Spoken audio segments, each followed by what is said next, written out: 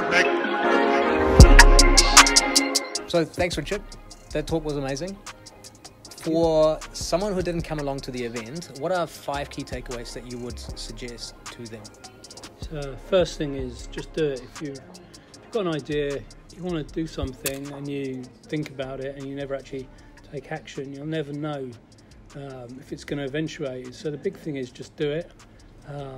Another thing is embrace vomit moments, like push yourself outside your comfort zone, do things that aren't necessarily comfortable to you, and if you do that, your comfort zone gets bigger and I think you achieve more.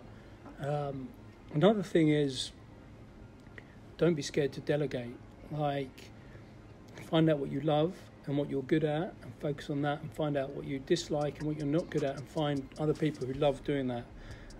And trust people, build people up, trust them, because the only way to scale something is to trust those people around you, because you're not going to scale something just being yourself. You have to have other people to scale things. And probably the last thing is love what you do. So many people are in jobs or doing things that they hate. Life's too short. You never know what tomorrow brings, so you've got to love every day. Very true, very true. Good key points. One other thing you just mentioned around systems and scaling or processes.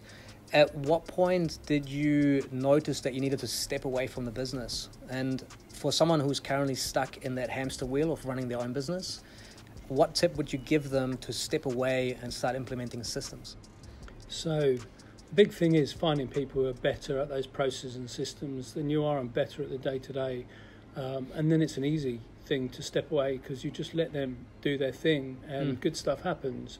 I go in and all sorts of stuff has happened that's far better than I could do, and I see all these documents that have been created, all these processes that have been done, and I couldn't do that. But because I've allowed people the ability to show what they can do. Like, we've got this ops manager and she came in as an entry-level secretary. She now runs the entire operations of the business, and it's because she was allowed to show what she was capable of. And sometimes people are capable of huge things if they're given the opportunity. Yeah. Where did you get the cool T-shirt from? Love the brand. I live the brand. So one last question, second last maybe. Culture. How do you... Everyone always talks about culture being a very important part, especially when you're starting out. Make sure it's right from the beginning. How do you go about instilling great culture from the get-go? So, interestingly, culture evolves. So the people who are brilliant in day one are not necessarily the people who are good when you've got a larger organisation. But I think the culture comes from the leader. And if you have values such as trust, respect, integrity and family, you've got to truly actually believe and live those values. And I think the culture comes from the way you conduct yourself. I have this thing, if what I do, I wouldn't be comfortable being on the front page of the Herald, then I simply don't do it. And so I think it's living by a set of values and treating people with respect. I sit with everybody else in the office. I don't think I'm better than anyone else. And I think that understanding that and seeing the value in people and allowing them to blossom is how you build a good culture. Nice. And so how do you instill that value in your people? Do you hire based on values, or do you 100% we hire based on values, but everything we do is based on values. So a lot of companies will have like leaving drinks or like a party when someone leaves the company. We do it the other way around. So every time someone joins, we have like a breakfast thing with everyone. Everyone gets coffee and some muffins and things, and then we go around, everyone in the company, and say something that nobody else knows about you. So we get to learn about each other.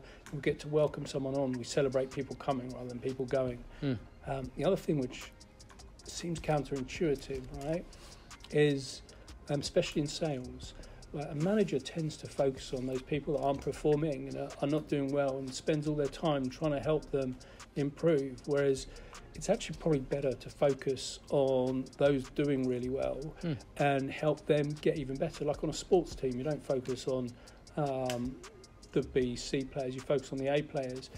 And you find often in companies that those A players get neglected because all the attention's on the people who aren't performing.